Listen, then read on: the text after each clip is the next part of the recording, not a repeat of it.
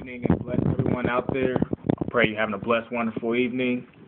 And I want to speak on the enemy, Satan. I want to speak on how subtle he is and the false prophets that are out here, not talking about them, but the deceptions that are out here, how subtle this issue is, how he works, and how there's a lot of people who are deceived about how he works and how this is going on. Now, of course, the world is deceived. As 2 Corinthians 4:4 states that the God of this world, which is Satan, he's blinded the minds of those who believe not. But there are a lot of professed Christians who fall into that category because they don't have the true gospel due to heresies, not knowing who God is and teaching false doctrines and such. And that's why Paul had wrote in the prior verse that if the gospel is hid, it's hid to them who are lost. So it's not just the world alone and those who deny Christ, but a lot of people who do profess Christ, but they don't gospel. And Paul also wrote in Galatians chapter 1 that anybody who teaches another gospel, let him be accursed. But I'm going to run through a few verses and speak on this issue of how the enemy works a bit and how very deceptive he is. And this is not overcrediting him or glorifying him or taking the focus off of Christ. This is written in the Word. We're to know these things and to know our adversary. The Apostle Paul also wrote that we're not ignorant of Satan's devices. Okay, well, that means we're not to be ignorant of his devices. And Paul, he was educated on how the enemy works, so he could claim that. And we should be able to do the same too, understanding how he works and who he is. And the name Satan, it means the accuser, and that's what he does. He seeks to accuse us and to deceive us. He's the father of lies, and the truth isn't in him at all. He's credited as the God of this world, and that is since the fall of Adam, when Adam, who was the ruler of the world, ordained by God, he transferred his power over to Satan, and sin and death came into the world from disobedience by eating of the forbidden fruit. But we're going to jump into this, and I'm going to start in 1 John chapter 2, verse 18, which reads, "Little children, it is the last time, and as ye have heard that Antichrist shall come, even now are there many Antichrists, whereby we know that it is the last time." What I want to point out from this verse is key words, many and Antichrist. That word Antichrist is plural. So we're not just looking for the Antichrist, one man, but Antichrist. And this is in John's time. He said they're already here, and many of them. So what we must know is that Antichrists are those who oppose Christ.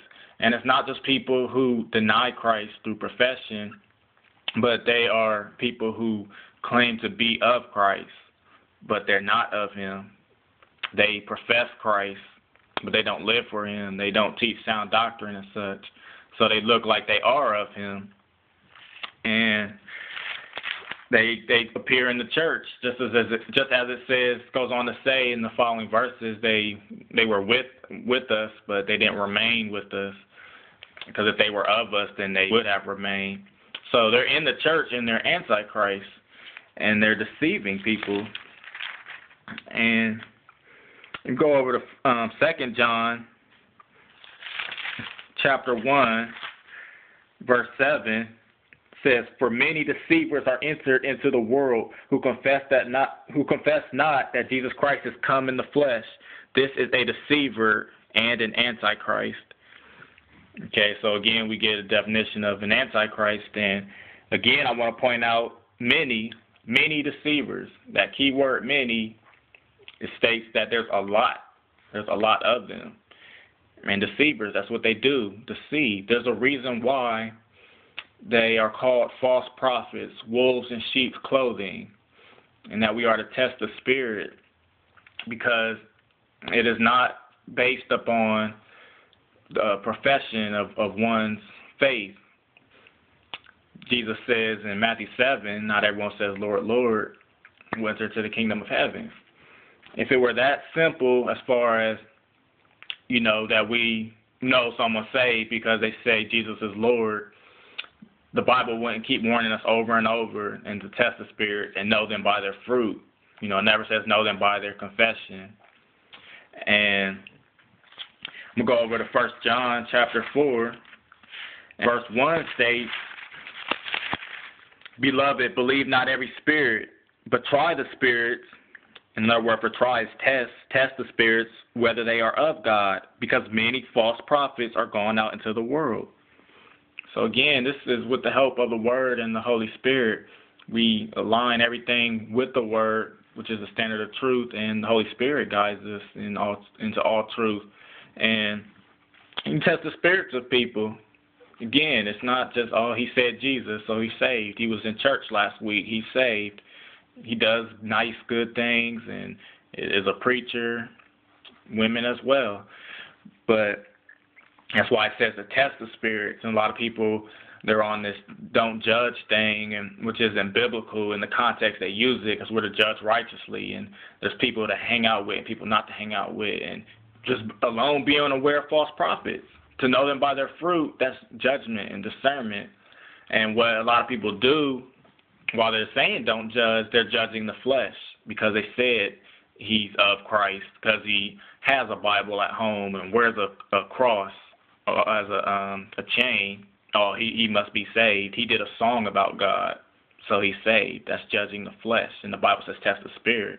The Bible also says that a carnal mind is enmity against God and is death. Because if you're looking at that, you're not going to see the wolf in sheep clothing. You're going to see the sheep. And the Bible says test the spirits. And this is how they deceive. Well, let's go over to 2 Corinthians chapter 11. And this is a passage of verses that I believe that really just get missed out on. People may have heard it, but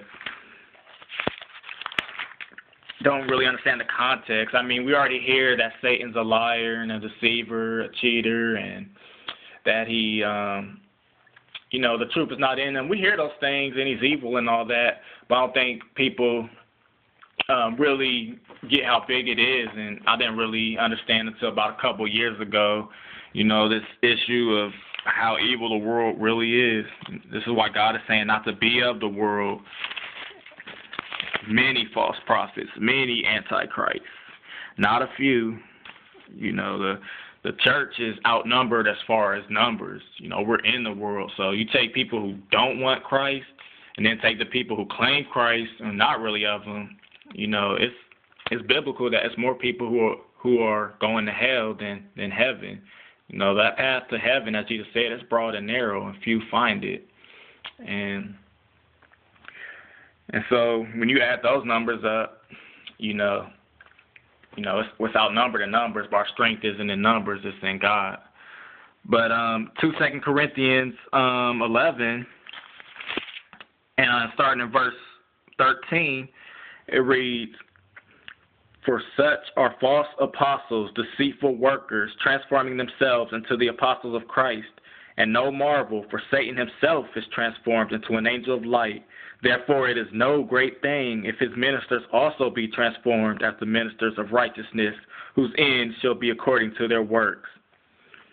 Again, we have false apostles, deceitful workers. See, these are positions that are anointed by God for particular ministry. God anoints people as apostles and prophets and things. So these are people of the enemy that are transforming themselves into apostles and prophets. They're in the church, and they're deceiving. So what the Apostle Paul is writing here is that, Satan, being the deceiver that he is able to transform himself into the light of an angel. And no marvel means no surprise.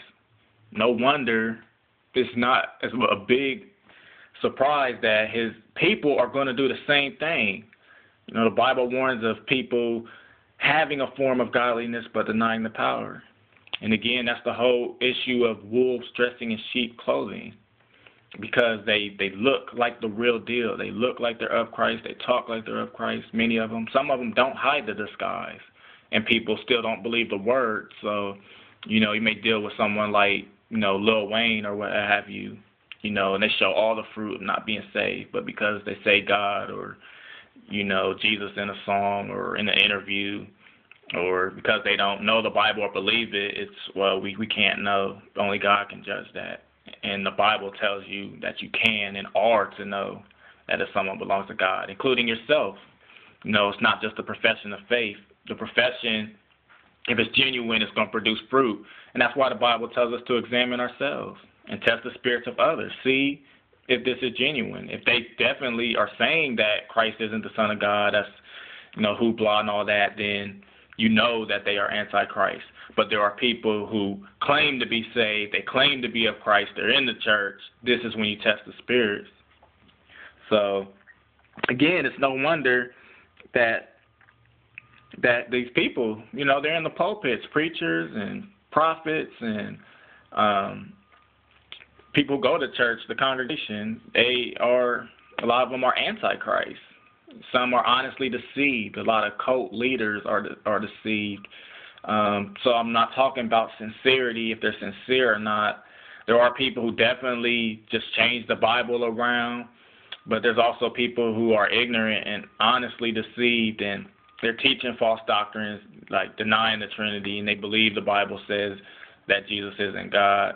And they're in the church, believing that the Holy Spirit isn't God, isn't a being, isn't it.